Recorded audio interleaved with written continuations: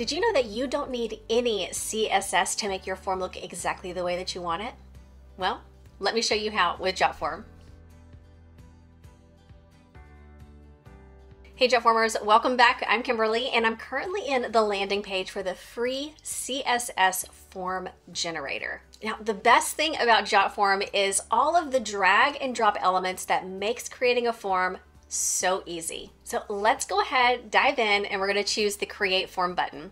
Now, as you can see, we have over 10,000 ready-made templates ready to go. And the great thing about this too is they're already broken up by category, by profession. Over on the left-hand side, you can see we have different types. You can even choose the different form layouts if you prefer classic or card form. And then come down here, we have industries, professions, and languages. Now, if you know exactly what you're looking for, you can always utilize the search option right up here. But for this example, I'm actually going to start from scratch. So I'm going to head up to the top. I'm going to go ahead and jump over to my forms, and I'm going to choose the orange Create Form button. And again, we're going to start from scratch. And for this example, we're going to use the classic form. And as you can see right here, it says drag your first question here from the left. So we have add form elements right over here, and we have the basic ones all lined up for you. So we have full name, email, phone number. We even have short text, long text. Maybe you would like to add in some copy. You can choose the paragraph option. We have single choice, multiple choice. We have the ability to allow your users to upload files. You can even collect signatures as well. But it doesn't stop there. If we head back up to the top, we see we have payments. So if you would like to collect payments from your users, you can do that really easily. So I'm gonna go ahead and choose a square option for this. And you can see it populated over on the right-hand side. This is going to be where all of the integrations take place. I'm gonna go ahead and connect my Square account. And right down here under payment type, we can choose how we would like to collect money. The first option is going to be to sell products. So if that is going to be what you want to do, we can come right here and choose add products, and you can add as many products as you would like.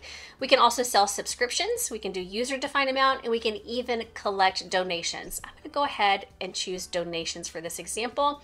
And we can also turn on Apple Pay, Google Pay, and Cash App Pay as well. Now, since we're going to be choosing donations, I'm going to come back over here and change this to be donate now instead of my products. Perfect. And if for any reason, maybe you say, you know what, I don't want to use Square. I want to change it to something else. All we need to do is back over on the left-hand side where we chose Square, we can choose these three dots and switch to another payment gateway. Now, not only do we have all of those basic elements that you're going to need and the payment integrations, we also have a ton of different widgets to choose from. Right over here, you can see we can do form calculations. This is a really popular one from a lot of our users. We have PDF embedder, we have configurable lists, signatures, lots of different options to make your forms as robust as you need them to be. Now let's go ahead, jump out of the form elements, and let's go over on the right-hand side. We're going to choose the form designer. Now this is where you can change your page color, your form color, the font color. You can make this fit exactly you and your brand.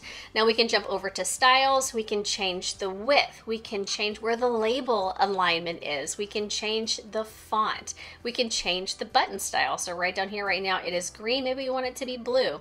Maybe we want it to be a gradient, or maybe we want it to be an image. You can make this fit exactly how you want it to be. Now we also have some different themes. So if you want to change the overall look, you can do that. And we can also change the layout. Right now, again, we're on the classic form. If you prefer to be card format to where one question per card, you can do that here. Now, it doesn't stop there. If we head up to the top and we head over to settings, there's even more things that we can do. Over on the left-hand side, we can edit our email responders. We can set up conditional logic to where maybe a specific question is hidden or shows based on a previous response. Conditional logic is honestly one of my favorite things about Jotform. We can even edit our thank you page. Right now, it's showing a thank you page, but maybe when someone chooses that submit button, maybe it's going to go to an external link, maybe a space where people can learn more about you and your company.